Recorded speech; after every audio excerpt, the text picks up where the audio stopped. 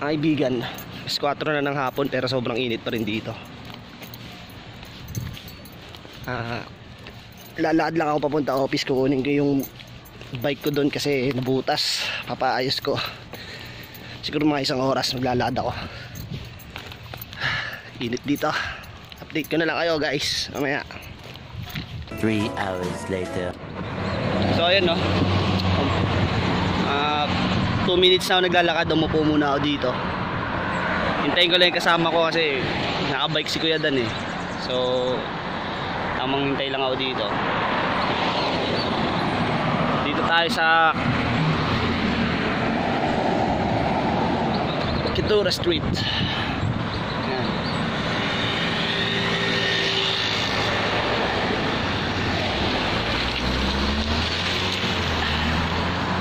4 na, kagising ko lang. Yung mga gising ng mga mayayaman. Mayaman sa utang. Tagal nun ah. Oh my God.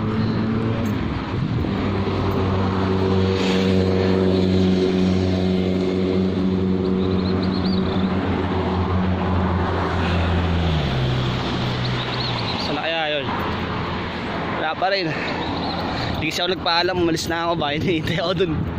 Tanggal ha yan. Oh my goodness. Ay, init, mangingitim ako neto. Gago! Para masana yung skin ko sa mga ganito kainit. Ngayon mamaya na lang guys.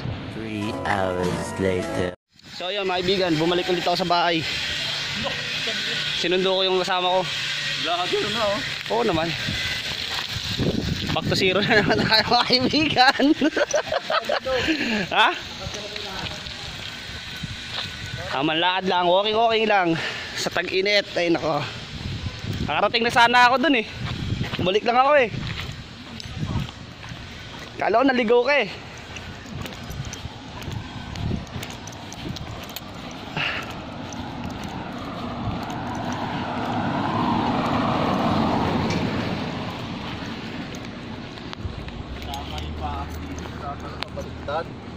Saan? Dito oh. Okay lang. Pagdanon ko naman. Angkas mo ako. Dito nga parang bumabae ka lang. Yeah. Naghanap na lang ako ng masasakyan kong kotse. Ano pa ang dalaga dyan? Dalaga. Dalana. Yan. Sanay naman tayo maglakad eh. Problema lang, init. Bully mo na lang ako ah. Guys, may ano lang, makikita nyo na ng pisina namin. A few moments later. A few inches later. 2 hours later. 1 eternity later. Ang sarap ni Kelby, wait na wait oh. Update lang tayo mga kaibigan. Naligaw ako ah. Dito pa lang kami sa Cayman National Bank.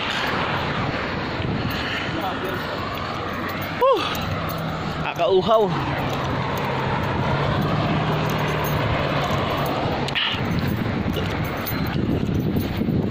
Akala ko talaga yun na yung kanto.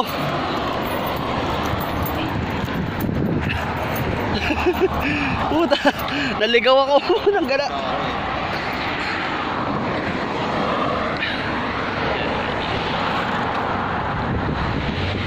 Gandaan dito sa Cayman Island, walang pakialamanan. Ano no? Walang magnanakaw dito. Puta. Tataka to. Diba? Hey.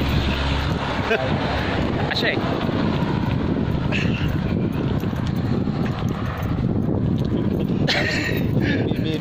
Pawis na ako ah. Wait ka na. Kaya nga eh. Ganyan. Yung hirap dito pag wala sa sasakyan.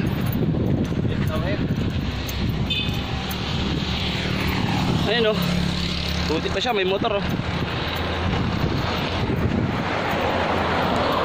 Mga 30 minutes na lang, nandun ako sa opisina. Mamaya. Chat ko kayo. Update ko kayo mamaya guys. Inom muna ako soft drinks. Cheers. Gago! Oh, sa wakas mga kaibigan, nandito na tayo sa opisina namin. Pagkalipas ng 1 oras. Halata naman si tsura ko gaano kahirap maglakad dito. Dahil bud sa malayo, mainit. Dito na sa opisina namin. Yan yung nakikita yung building dyan. Dito na yung bike ko. Nilabas na tigadan. Ito siya. Init talaga. At nakakahingal. Kailangan natin ng riders. Joke. Ito na po yung bike ko. Ayan. Ito nyo. Ayan, flat siya. So kailangan namin bombahin. Yun nga, pasok muna ako sa opisina. Tatanong ko rin kung ano yung schedule ko ngayon. Hindi ko kayo sasama sa loob. English speaking doon. Nakakaya. Ayan ang office namin. Bye. A few moments later. A few inches later. 2 hours later. 1 eternity later. Ay mga kaibigan, ito na ako sa bahay. Sablay. Hanggang alas 5 lang pala yung paggawa ng bike. Buwisit yan. Ayun. Nga.